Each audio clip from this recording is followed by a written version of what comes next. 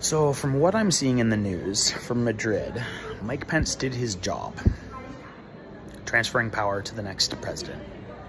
That is not being a hero. That's called doing your job.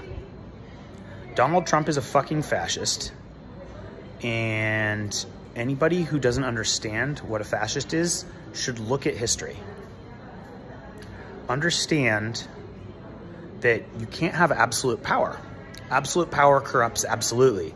We built a democracy. Donald Trump is a stain on democracy, and he's a friend of Putin, and he likes people like who else? Bolsonaro? This is horrific. This is not democracy.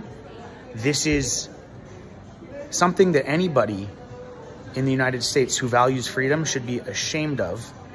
And please read your history and read your facts. Tucker Carlson is not your friend. He's enabling fascism.